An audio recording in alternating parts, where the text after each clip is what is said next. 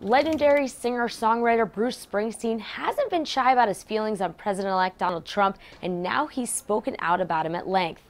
And in entertainment, in a new episode of Marc Maron's WTF podcast, Bruce Springsteen got serious about his thoughts on Donald Trump. He started off bluntly and said, quote, "I've felt disgust before, but never the kind of fear that you feel now." Springsteen also said he understood how Trump got elected, including fear of ISIS and fear of job loss. He added, quote, "There's plenty of good, solid folks that voted for Donald Trump, as well as people who had other agendas."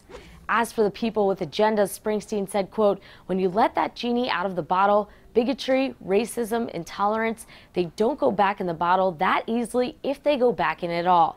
He ended on a positive note and said, quote, "America is still America. I still believe in its ideals, and I'm going to do my best to play my very, very small part in maintaining those things." For the full podcast interview between Maron and Springsteen, check out EW.com.